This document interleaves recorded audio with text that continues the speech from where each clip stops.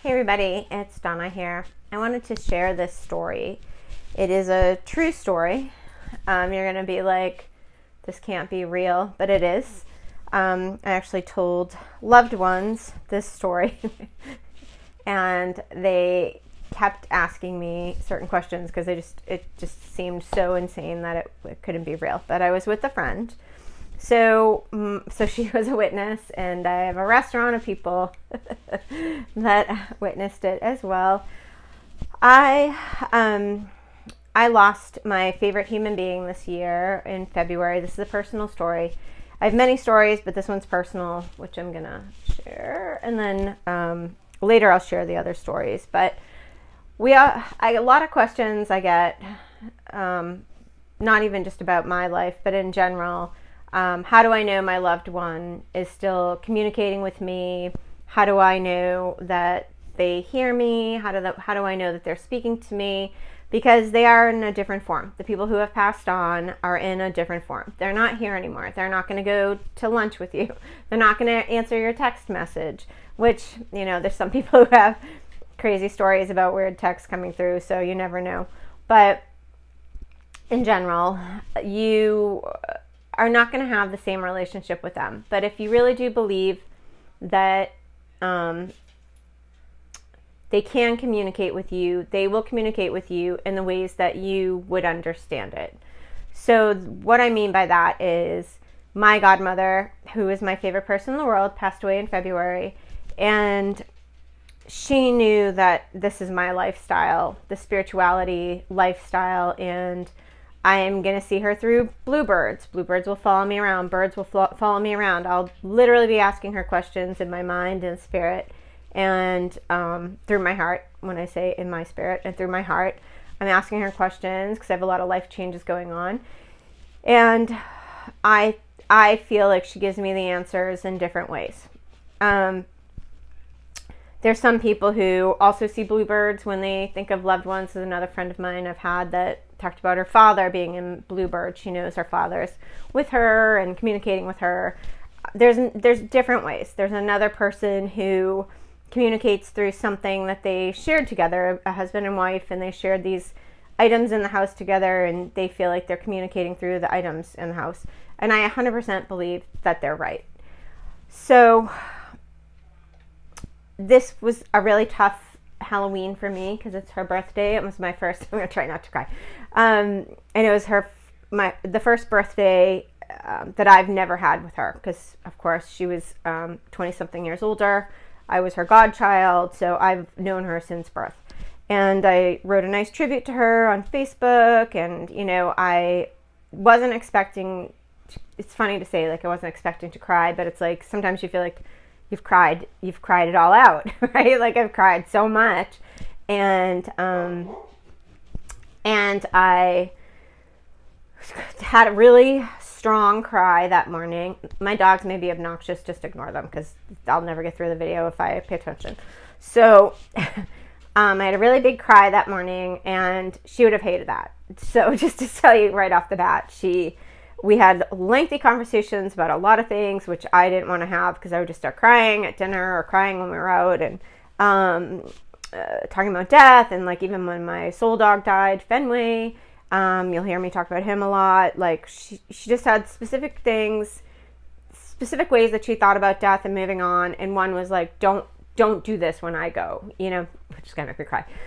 So, anyway, so it's Halloween, one of my favorite holidays, probably my favorite, and I'm not even really celebrating. I had a lot of work on the weekend, so I didn't even do anything, and I woke up, had that really good cry, and then I'm like, I need to get out of my house because this isn't going to be a good day if I'm just home all day crying. Like, this is just not going to be productive.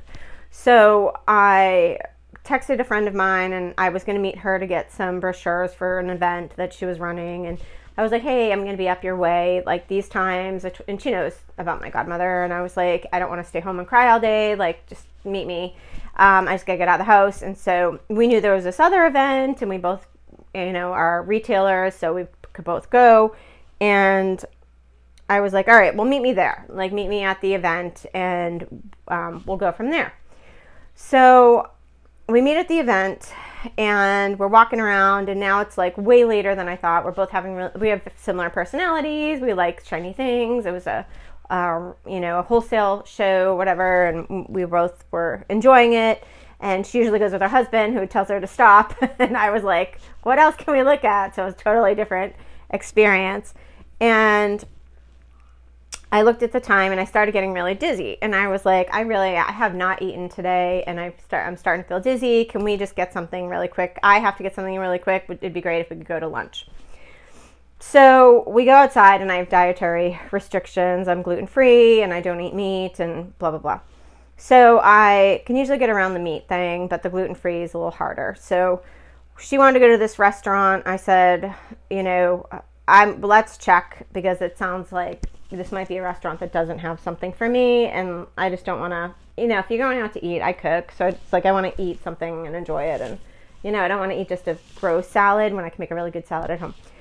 Anyway, I'm giving you all the details. So that's why it's just, the details are what make it, because it's just so insane, like how everything went down. So we call, and they say they have no gluten-free items. And then we were going to go to this other place, and we both didn't want that. We both said we do not want Mexican. Like, I found out there's lard in the rice, and I can't eat any kind of meat.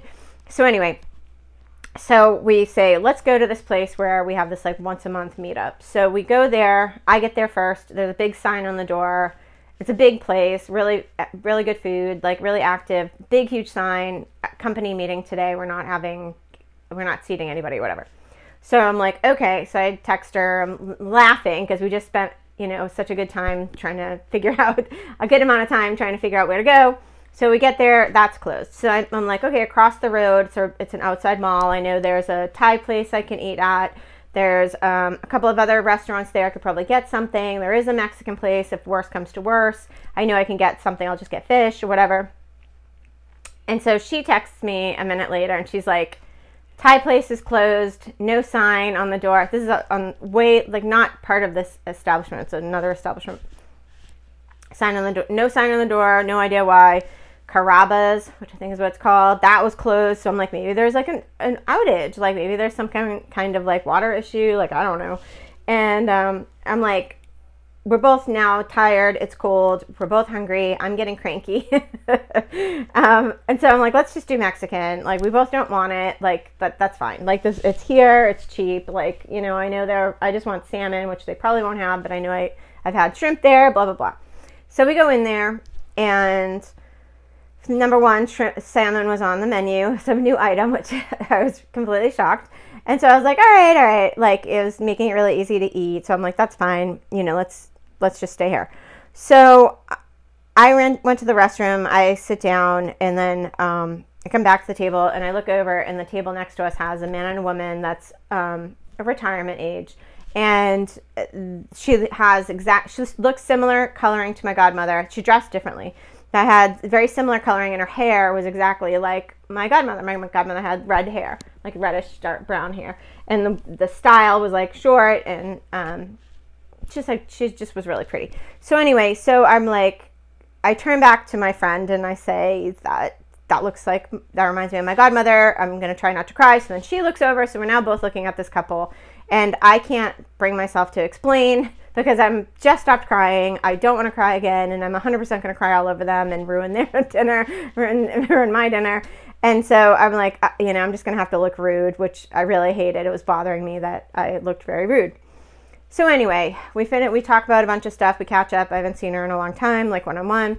So the bills come, 2 separate bills. The waitress was pretty new, so she was kind of a little, she was late and whatever.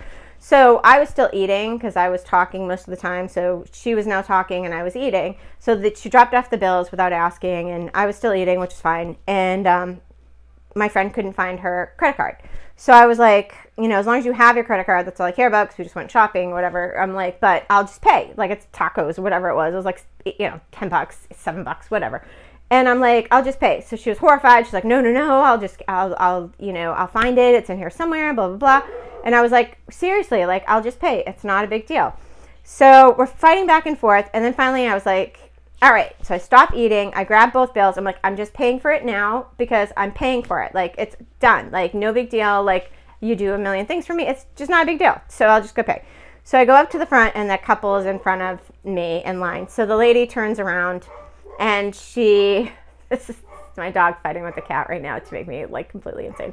So she turns around and looks at me like, oh no, that's the crazy lady across the way. I'm not gonna engage, because I was kind of rude looking back and forth at them. So anyway, I tap her on the shoulder, and I was like, hey, I'm really sorry. I'm gonna try not to cry on you. I said, this is a really hard day for me. Like, my favorite human being was my godmother, and she passed away this year, and today's her birthday, and this is her first birthday without her, and it's been a hard day, and you remind me of her. I said, you have her hair, and you look like her, and it just struck me when I saw you there. It just kind of threw me off a little bit. So she got really emotional. Her mouth dropped open, and she said, she was, talking as I was talking. She's like, oh my God, that's okay. Like, I totally understand. It's so hard, blah, blah, blah. And then when I said, it's her birthday today, her mouth dropped, and she said, it's my birthday today. I know, you're going to think I'm lying to you, and I swear to God this is the truth. And I was like, stunned. Like, I was like, you're going to make me cry. Like, I've gotten through this conversation. I did not cry. I'm really proud of myself. And now I'm going to cry.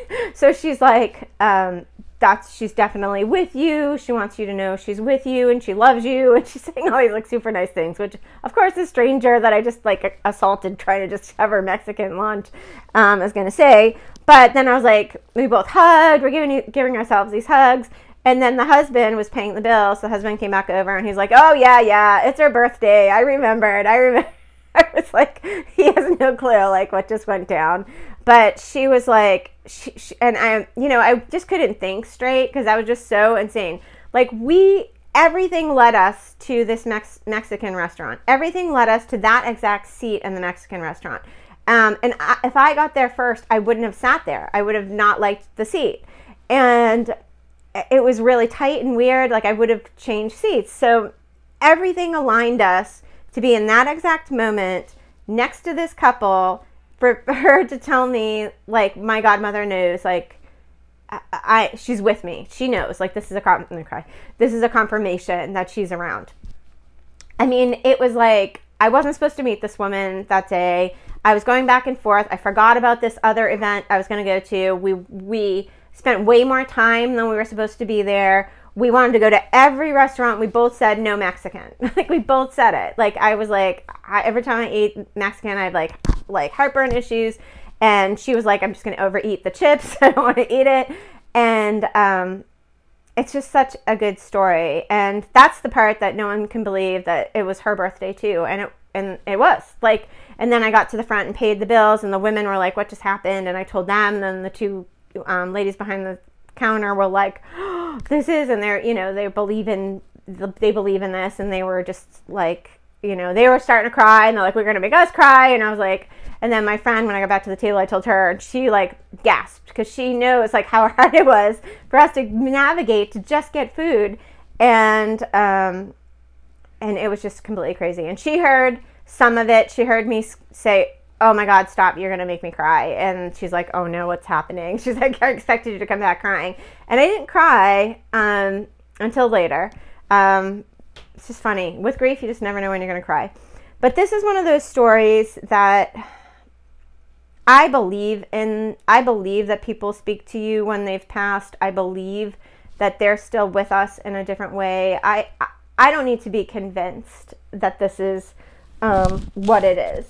But I think this is just one of those times when we need to share these stories to give other people hope that may not be on this path. Maybe they're like, this isn't science. This doesn't make sense to me. This doesn't, it's not tangible. And this is as tangible as it's going to get. Something like this, where this woman out of nowhere was just having her birthday lunch with her husband, who remembered her birthday. And it all led to me just feeling like it was a heavenly hug from her. It was just a way of, I can't be with her the way I'd prefer to be with her. And this is the best that can happen. And it's a strong message that I think anybody can feel good about. And if there's so much grief and it's really hard, and I feel like the more that we can share these stories and give hope to people who are looking for signs and they don't know what to look for, I think it's really powerful and important. But for me, I know that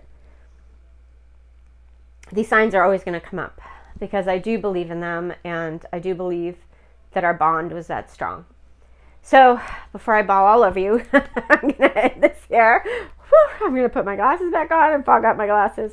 But I hope this brings you some inspiration and brings you some hope if you are missing someone that has passed away, and for you to believe that the things that seem just completely crazy, like you couldn't even tell somebody, because if I was alone, like it would have been so much crazier, because I'm like, who's going to believe this? But I think that it's so powerful for us to share these stories and to start to understand more of the things we don't know. And like, I couldn't make this up. Like, I couldn't make this story up.